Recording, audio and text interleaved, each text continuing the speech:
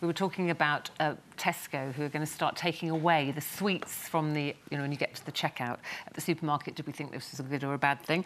And a lot of people saying they agreed with it because their kids, pressure them. They call them the guilt aisles. The kids pressure the parents for sweets. But Kay on Facebook, she says people shouldn't eat rubbish like that anyway. We are in an obesity epidemic and parents need to say no to their kids instead of just giving in to them for an easy life. Yet another example of lazy parenting. You lazy lot.